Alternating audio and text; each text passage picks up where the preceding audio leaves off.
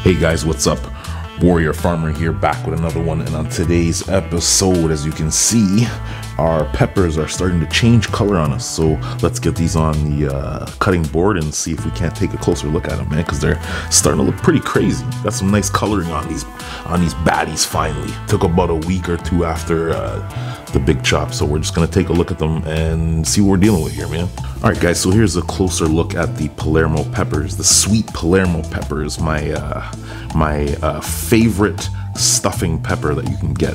Better than your regular bell peppers. Super high brie value, and for those of you who know what the brie value means, it's basically the sweetness level of these peppers are one of the highest, if not the highest, that you can get.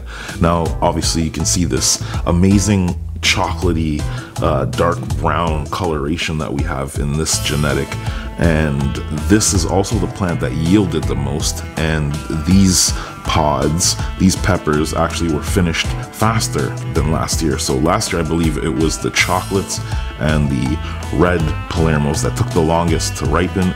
This year they were the fastest. Moving on, we have the yellow version here as well too. The yellow actually took a little bit longer to ripen, and as you can see here, it's not exactly 100% finished. Still waiting for them to completely ripen. It's been about, I don't know, I'd say about a week since I chopped everything down.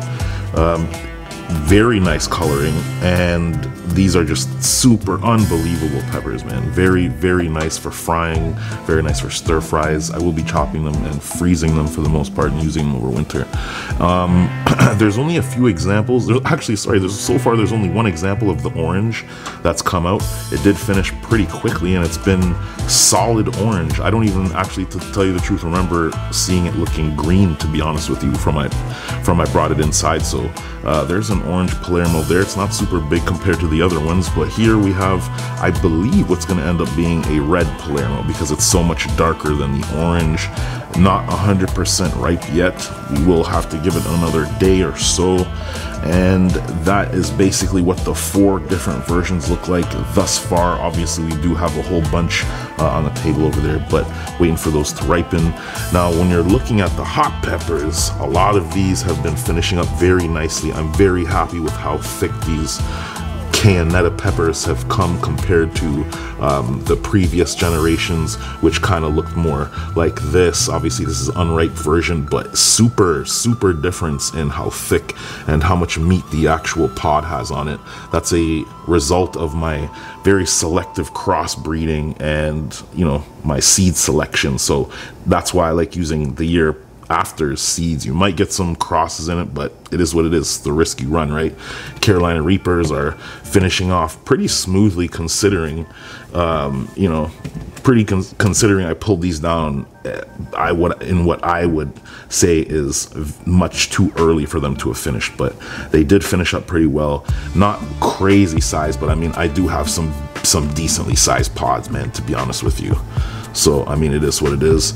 And the Sugar Rush Peach Stripies turned out pretty amazing as well, man. A lot of amazing coloring and stridation on these. I don't know if you guys saw the Peach Stripey video that I did recently. One of my, if not my favorite genetic, actually edible. You can pretty much eat these raw if you have somewhat of a tolerance to the mild to hot peppers. If you eat peppers all the time, I'd highly suggest checking these out. You can obviously probably get them online at this point, but yeah, man, just wanted to give you guys a view of what this shit looks like when it's pretty much done. This is possibly the last harvest of the season. Well, it is the last harvest of the season, so very happy with this year's results. I will be taking seeds from all of these, my favorite pods, and saving those for next year, because obviously that's what we do. And I'll be doing the same with these hot peppers after I dehydrate them in the good old trusty air fryer.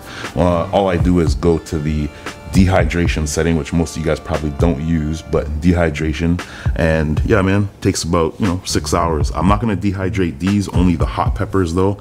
I will be making my hot flakes off of these Sugar Rush Peach Stripies because they're delicious, and I'm very curious to see how they turn out in flake form. And I have a lot of stock of this already ready to go. I will be showing you guys the herbs as well too, man, because I do have finished a lot of my herbs, but I'll show you that on a different video. But anyways, let me know what you guys think of these peppers, man. Which one is your favorite? What color of pepper is your favorite? And do you guys have all 4 like I do? Because I just got lucky. And how did your peppers come out this year? Which ones did you guys grow? And did you guys get to ever try the sugar rushes, man? Because this is just such an amazing genetic, you know. But yeah, anyways, see you guys on another one, man.